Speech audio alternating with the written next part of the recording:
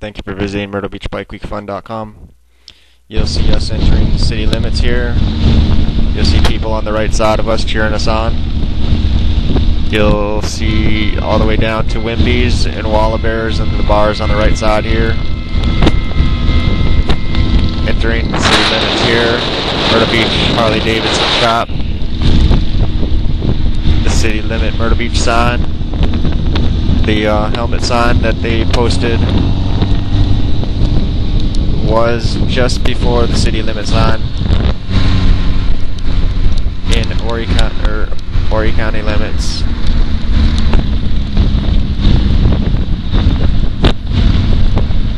And here is the slowdown in the traffic.